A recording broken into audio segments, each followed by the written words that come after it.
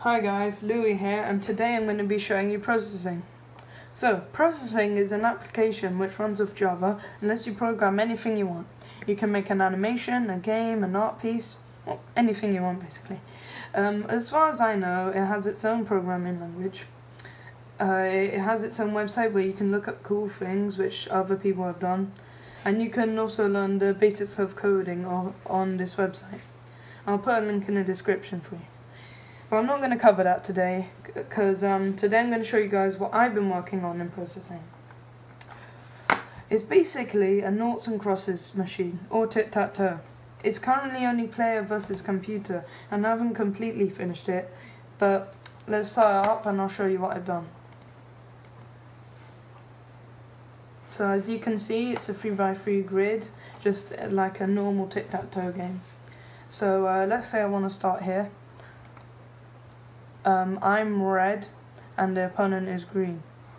So I'm going to go there because I want to get a 3 across on the top. And you see, the computer has blocked me off there and it's going to win there, so I'll block him off. So you can see that the computer's pretty clever. It knows where to go. When I put my go down, it knows where to put it. So let's look at the coding, so you can understand what's going on basically. So firstly, this is the main section of the program, where everything from the other sections is grouped here and is made sense of. Basically, all the numbers and codes and letters and whatever which come from here are made sense of and become something visual and understandable for us. It's like the home base basically. Second, this is for the computer to recognize if anyone wins the game. Then it will say win and the game will restart. Now, the rest of these are the most interesting part of the coding, the logic. This is where I had to program for the computer to be able to recognize where I've been, where I've took my go, and put a good and place its go somewhere on the grid, which makes sense, not just a random location. So I'll show you it now. So here, this is the best part. These two, the rest is just, yeah, I'll go into that later. So here, as you can see, this is an if statement. Now that's pretty self-explanatory. If something is true, then this will happen. That's basically it.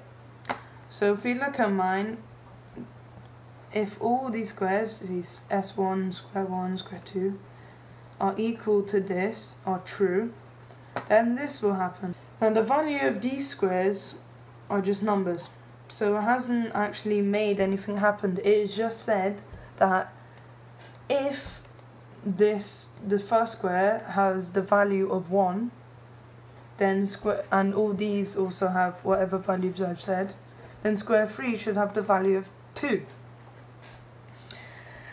Now that doesn't make sense. That doesn't really make much sense. That's just numbers. It doesn't have any real visual value. So what I've done here is said that if a square has the value of 1, if the square has value of 1, then the fill, the color, should be red. 255 means red. It's just color language. So now I've done it with all of them. So you can see this one's red, this one's red. 2, that means that is green. 255 is green. And if it's equal to 0, then that just means it's white and it's just basically uncolored. So let's put that into practice.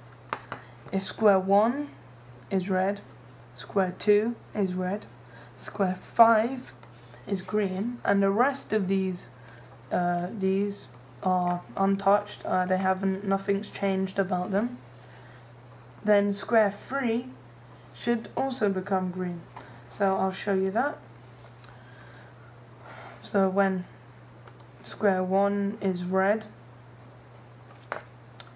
and so square 1 is red, square 5 is green, and now square 2 is red, then square 3 is green.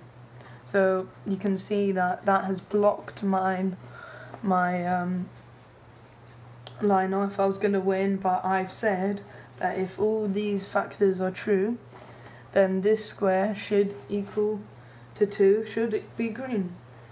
Now that's all there is to it. It's a pretty simple idea, and all you have to do is do that a few hundred times and you've got yourself a tic-tac-toe game.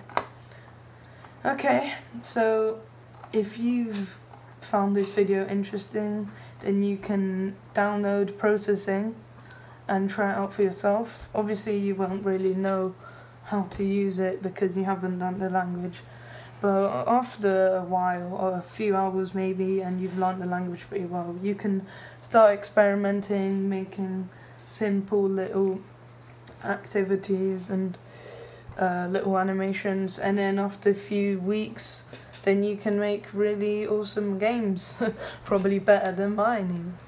So thanks for watching, and yeah, see you later, bye.